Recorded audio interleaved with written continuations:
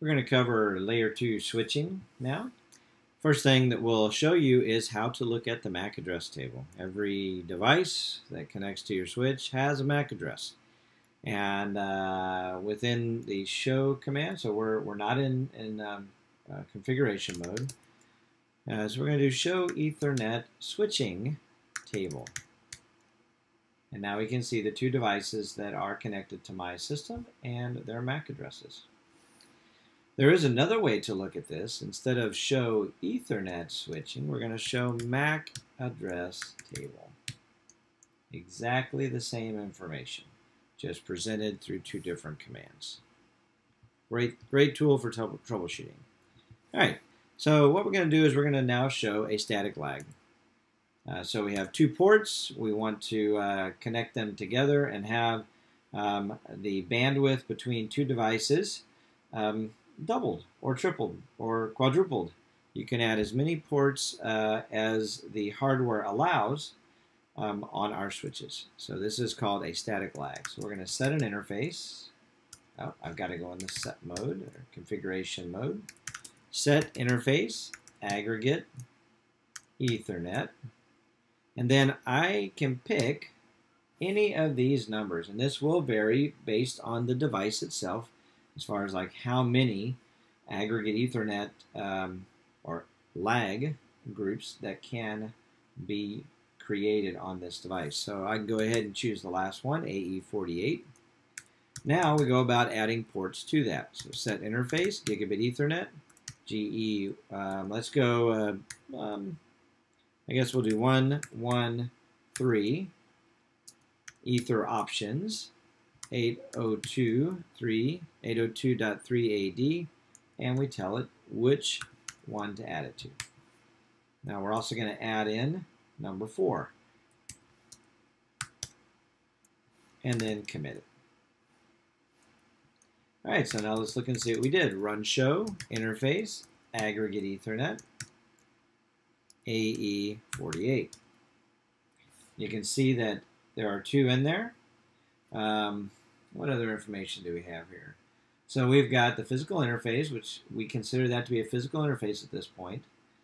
It shows you the speed, the MTU, that it is down currently, and it does have a hardware address associated with it, a few statistics, and if I was to connect it to another couple of ports on a different switch, then and had static lag running on the other side, then the status would now go to up.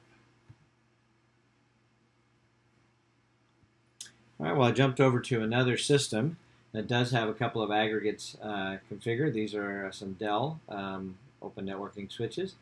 If I look here, I'm going to show interface, aggregate Ethernet. I've got two of them set up. I'm going to go ahead and put in AE12. And this shows all the information about it, up and active. I can also do a brief showing of it, which shows that I have 20 gigabits total and that the aggregate is up and running. Now the next step, after you get past a static lag, is to go ahead and configure an LACP lag. Set interface, aggregate Ethernet, AE, let's do 47, aggregate Ether options, LACP, enable true. Then with LACP, we can specify a minimum number of ports that we want to be active in order for this link to be considered up.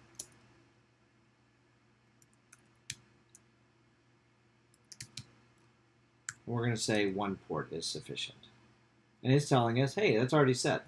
So we could put in 2 as the minimum, and then if any one of the ports goes down, then the whole LACP lag will show down as well. Then, just like I did under the static lag, I'm going to set interface, gigabit Ethernet, TE, 1/1/1, Ether options, 802 AD, AE47. and go set the next port and commit. And if we go over to our other session, you can see on this one, when I look at it, I believe these are aggregates, but the best way for us to find out is to let's go into conf mode. We'll do a show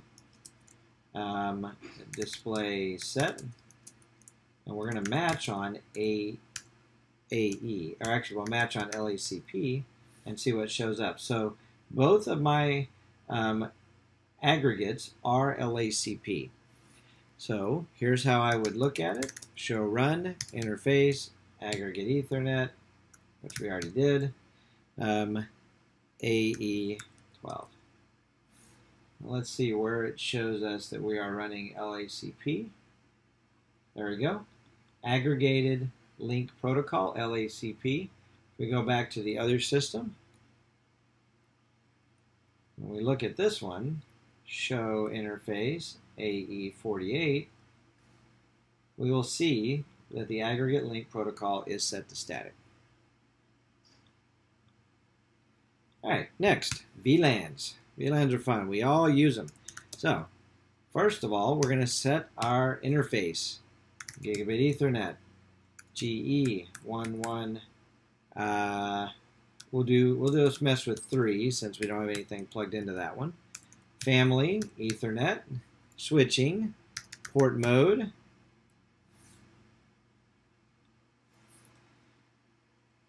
So to change the mode of a port, we type set interface, gigabit Ethernet. We put in the port number.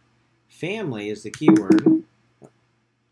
Ethernet switching, port mode, and by default everybody's access. So we would put in trunk mode. Now this means that multiple VLANs can exist on a single port. We can still have a native VLAN. All right, so let's talk about the native VLAN. So we're going to set VLANs, VLAN ID 5. That creates a VLAN. Then we're going to set interface gigabit Ethernet GE 1/1/3 family Ethernet switching native VLAN ID 5. Commit. What this does is it says that I'm going to carry multiple VLANs, but if somebody gets plugged into this that does not speak VLANs, or does not put a VLAN tag on it, I'm going to put all those packets in VLAN 5. So let's talk about creating a few more VLANs. So set VLAN ID. I can create a range of VLANs, 10 to 20. This creates 11 new VLANs as soon as I hit commit. The problem with doing this is that if I decide I don't want VLAN 11, I cannot delete VLAN 11. I actually have to delete 10 to 20 and commit it. So many administrators will go ahead and create individual VLANs if they think that they're going to need to delete and re-add. I can do like that.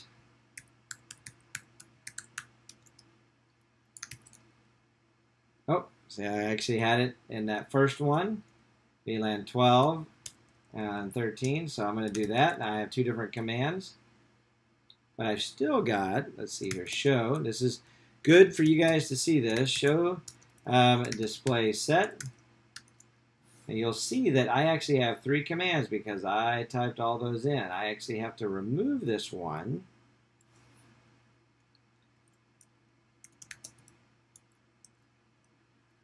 And now that got rid of it.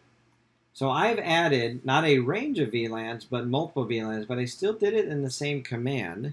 So even when I go back and look at this, if I want to delete a single VLAN,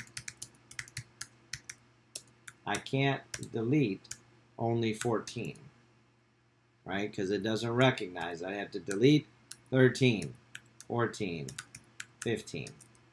So while these range commands and being able to specify multiple VLANs on a same line are useful because they're pretty quick, they do have a drawback of not being able to delete a particular VLAN. So it's actually easier to come in here and set a new VLAN and then do 14, then do 15 and commit it, because now I can go back in and choose to delete 14 without it impacting any other VLANs. All right, so that's an important thing to remember. And once I've got these VLANs set, then I can apply them as untagged to multiple trunk ports. Now let's see here. So let's go to the next one. So I've already got, let's see, which one is set to trunk? Let's do that by using our show command and match. And we're going to look at VLAN. So here's all my VLAN. Here's the one line that I have so far. Let's, oh, look at that. I've got one that I needed to commit. Let's go ahead and commit it. I could tell it was needing to be committed because of the caret. All right, so let's set interface Gigabit Ethernet GE113 family Ethernet switching, and instead of doing native VLAN, I'm going to type VLAN members, and I'm going to assign it 13, 14, 15. Now, if I do that, remember, in order to remove 13 or 14 or 15 out of this, I would have to remove this entire command and type in a new one. And it's pretty picky about it, so we're just going to do one at a time. Accomplishes the same thing, and then commit it. Oh, I don't have a VLAN 14 because I removed it earlier. Now, in order for me to get rid of that and to have this commit take place, I'm going to have to either add in a VLAN, which let's just go ahead and do that. Set VLANs, VLAN ID 14.